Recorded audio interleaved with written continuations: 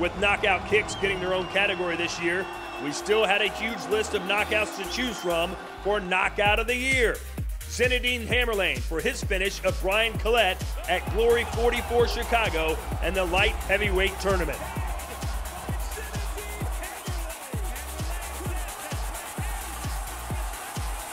Anvar Boynazarov for his stunning knockout of Fabio Pinca and the Glory 47 Lyon featherweight tournament.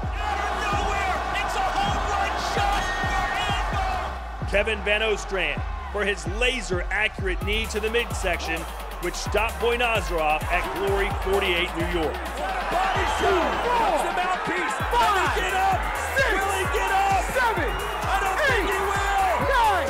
It's over! And finally, Rico Verhoeven for his show-stopping finish of Jamal bin Saddik in the final round of their Glory Redemption contest. He's not a finisher! He's not a knockout artist! Is he going to prove everybody wrong here? The head kick started this sequence. An overhand right and another one. Oh, Saddick's against the ropes. It's a standing eight. A mandatory 8 count. Gloves up.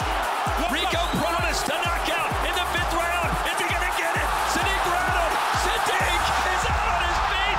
It's all over. It's all over. And the winner is Rico Verhoeven. The biggest fight of the year ended with the biggest knockout of the year, as the King of Kickboxing proved yet again he's not giving up the throne anytime soon.